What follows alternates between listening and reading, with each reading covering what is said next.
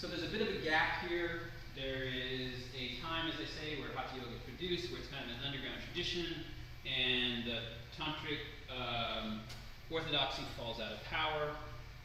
It's a period in which the European incursion happens by 1498. We have Vasco da Gama landing in Calicut. As you know, the date 1492 when Columbus discovered America. This is kind of what we call the age of discovery. It's a time when this really intense understanding that's been incubating in Europe through the Renaissance, this powerful ideas of the individual and the systemization of life that will become secular culture, goes out into the world. And we get the age of discovery. We get all these European conquerors and travelers moving out into the rest of the world and bringing this new awareness. Of course, it's also coupled with Western religious traditions. But it really is a new consciousness, and it really powerfully empowers Europe to influence and control pretty much the whole planet. The other day I was trying to think, is there any country on Earth which wasn't at some point ruled by some other country from Europe? And I can only come up with two countries, Thailand and Costa Rica. And so what happened in Europe was so seminal for the rest of the planet. Very, very powerful.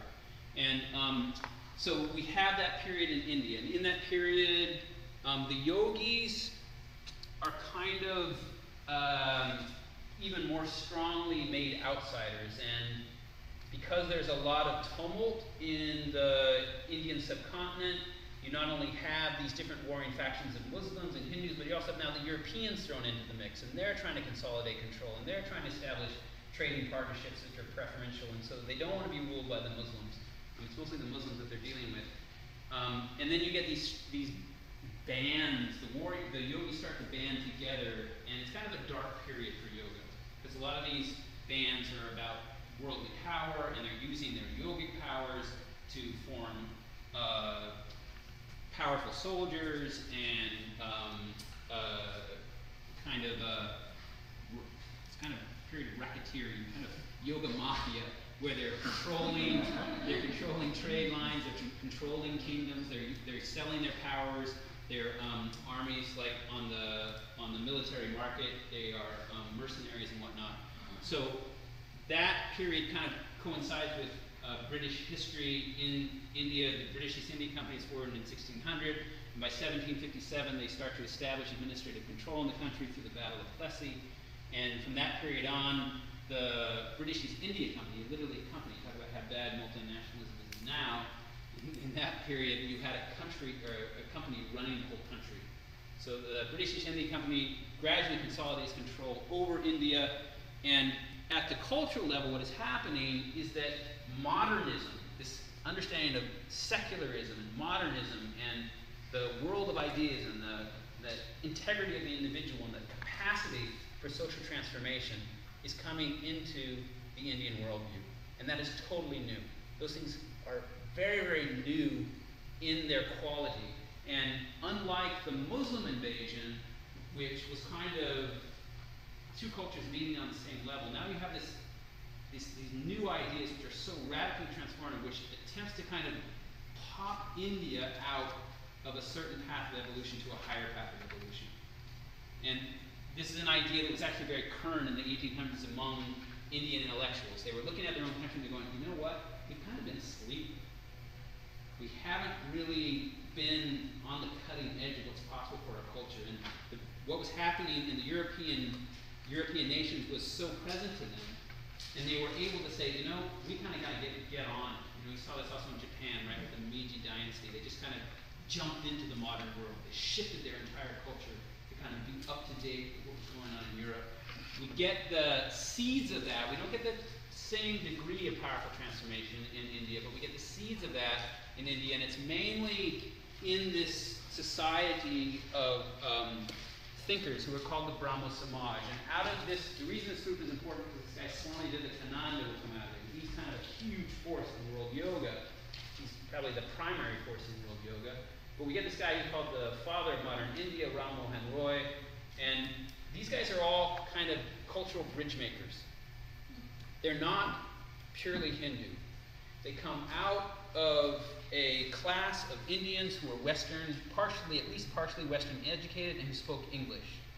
And they were able to critique their own culture from a Western point of view, and they were also able to critique Western culture from an Indian point of view.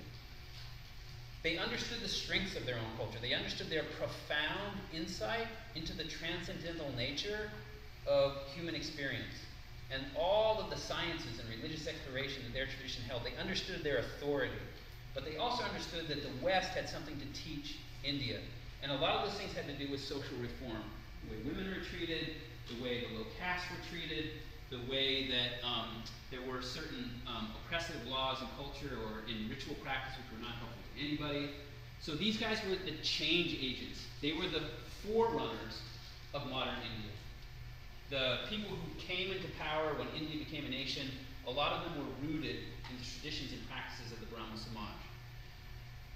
So you have this powerful guy, Ram Mohan Roy, who translated the Upanishads. He spoke Persian, he spoke Hindi, he spoke English. He got associated with the missionaries in India who were more liberal, the Unitarians. He was often identified with the Unitarians. He came to England actually to share his ideas, and he died in Bristol, England, which is kind of rare. Not a lot of Indians traveled out of the country in this part of history. Keshav Chandra Sen was an indirect disciple of Ram Mohan Roy, and he was this really charismatic character who was trying to blend Christianity and Hinduism and create a new form, which is called the New Dispensation. And he had a follower called Project Chandra Majumdar, who came to America in the late 1800s, and we might say he was the first guru to come to America. Keshav Chandra Sen went into England and preached throughout England. Of course, the connections to England were powerful because England was really the country. So these guys are important because they show to us that there was a certain template of transmission of yogic ideas and Indian ideas to the West. And it doesn't come in the way that we might think about it typically. We think, oh, okay, you had some Indian yogi in a cave who decided to come to America and teach us an enlightenment. It wasn't that. Again, these guys lived in the cities. Most of them lived in Calcutta or Madras, the centers of British power. Most of them had gone to the universities that the Brits had set up to raise up a class of Indians who could help rule the country with them. They were called the Bhadralak, or the Babus.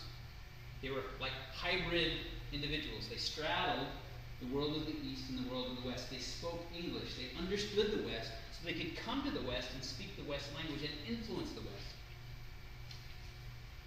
Doesn't that make sense? Yeah. If you give it half a thought, it's not going to be some guy who doesn't even speak English, who doesn't know anything about Western mores, who's going to come to this country and have any effect on us. It's not going to make any sense to us. It's going to be somebody who actually already knows the West, who is able to take it for what it is and influence it. So that's who these kind of guys were. And kind of the top of the food chain was Swami Vivekananda. We'll take a look at him in a moment, with the next slide, in fact.